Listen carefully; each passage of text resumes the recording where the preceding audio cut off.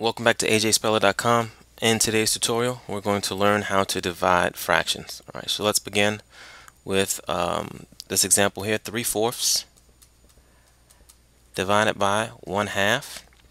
Well, what I want you to realize is that this here really is just a complex fraction, where the 3/4 is the numerator of the complex fraction, and then the 1/2 is the denominator of the fraction.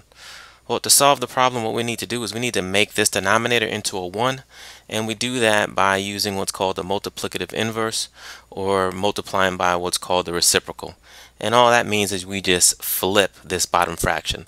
So instead of the fraction being 1/2, we're going to multiply by 2/1.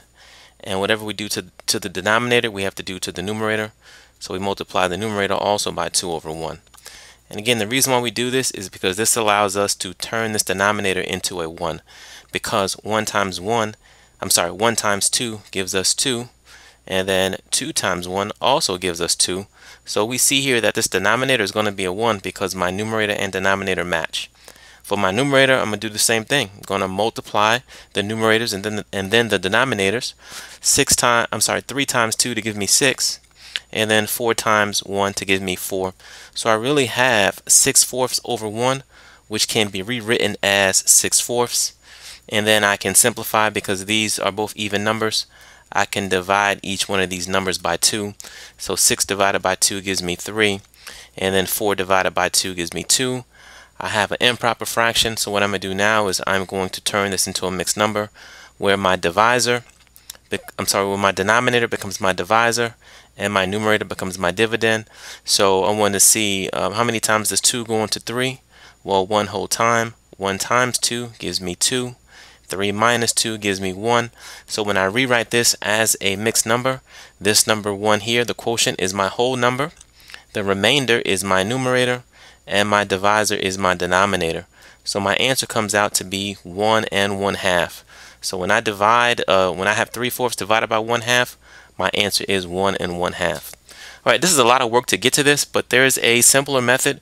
Because we know this denominator is going to become a 1, we can skip this part of the problem. And let's do that with this next example. So here we have 4/5 divided by 1/3.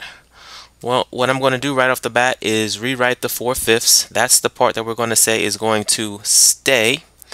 The division here becomes multiplication, so we're going to say that there flips.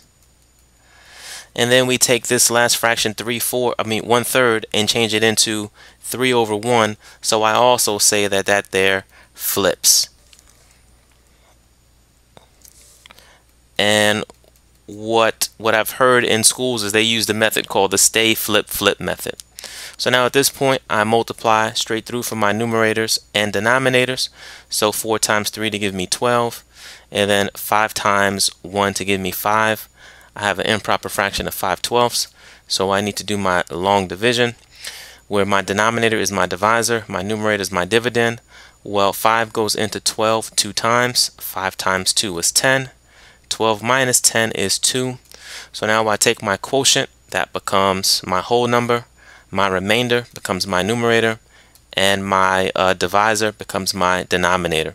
So for this second one, my answer turns out to be 2 and 2/5. And let's do one more example.